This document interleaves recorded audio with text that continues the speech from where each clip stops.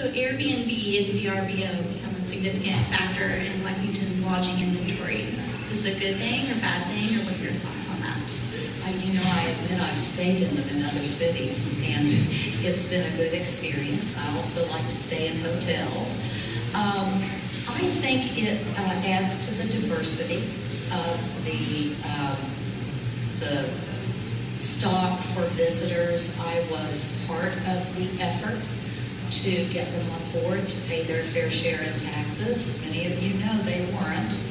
And so we worked really hard with our revenue folks and our Department of Finance inside government to make that happen, because it puts them more on a par with hotels.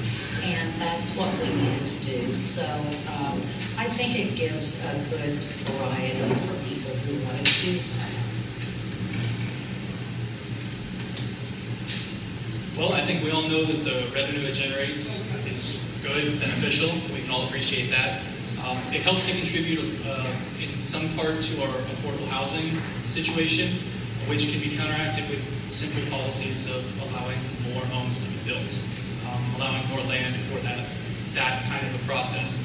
I think it fills a niche. I think that we need to watch it and make sure that it's filling a niche and not consuming an area, consuming any one area. I think everything can work harmoniously, but again, we have concerns about affordable housing in the city. I do think the revenue streams are good, and I think that we can work in partnership with anybody who wants to have a business here, specifically and especially people like Airbnb. Yes, thank you.